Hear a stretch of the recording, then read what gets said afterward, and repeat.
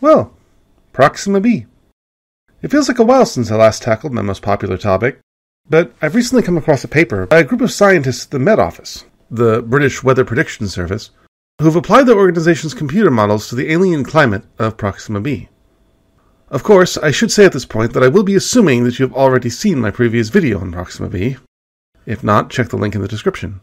That video featured a climate model put forward by a group of French and English scientists that presented a fairly welcoming vision of the world, given a few assumptions about atmospheric composition. Shortly after its release, in February of this year, NASA cited a paper published in the Astronomical Journal that argued that the flares and violent outbursts common to red dwarf stars like Proxima would eventually strip an orbiting planet's atmosphere of its oxygen, rendering it unfit for complex life. This new climate model, released just this month, has been cited as a riposte to the Astronomical Journal letter, but makes no reference to it. In fact, it states baldly that its simulated world's atmosphere possesses biotic or biogenic gases, such as oxygen, ozone, or methane, with no assertions as to how any of it got there. It does, however, suggest that if Proxima b were habitable, it would remain so over a wide range of possible orbital configurations, far more than initially supposed. Before we begin, I must say again that I am not a scientist, and any conclusions I reach from reading that paper should be taken with a pinch of salt. I'll include a link to the paper in the description for anyone who might want to educate me on whatever I got wrong. The new simulation uses the Met Office Unified Model, a single computer model of the entire atmosphere that will form the core of the Met Office's contribution to the next Intergovernmental Panel on Climate Change. The model that the Met Office produced for Proxima b is, in many ways, quite similar to the French and German model, although it is somewhat colder, rainier, and cloudier. It is a British model, after all. On the most uncertain quality of Proxima b, its size, the new model assumes a radius of 1.1 times that of the Earth, in line with the lower end of the mass estimates. The model also assumes an atmosphere of the same density as Earth's. An improbable assumption, perhaps, but then we still don't know how common planets like ours really are.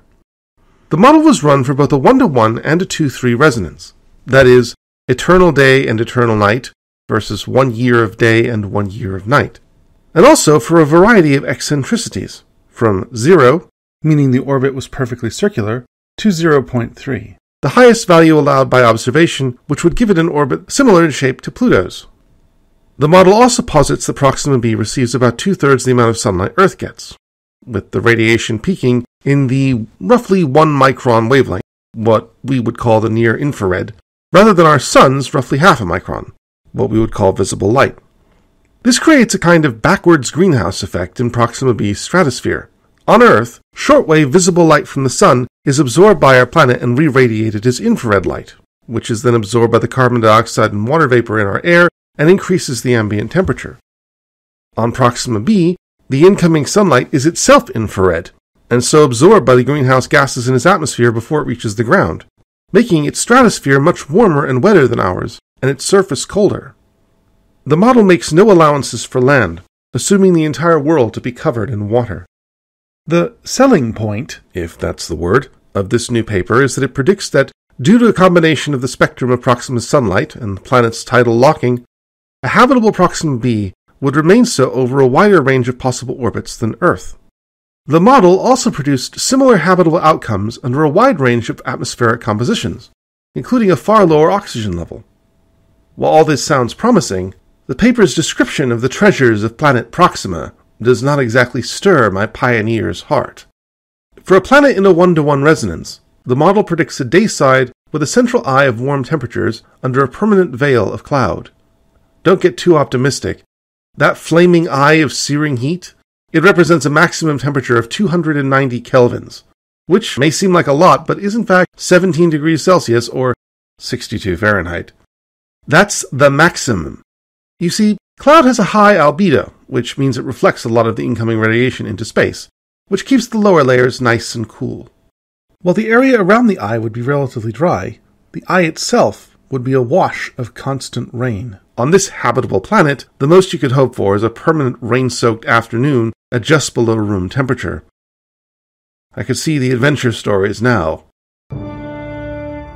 Captain Tom Rapid of the Interstellar Colonial Action Force stood alone on a hill, his eye glaring into the unknown. As he drew his Mark IV recoilless plasma blaster from its holster, he curled his lip and said, Damn, it's waterlogged again! And the night side?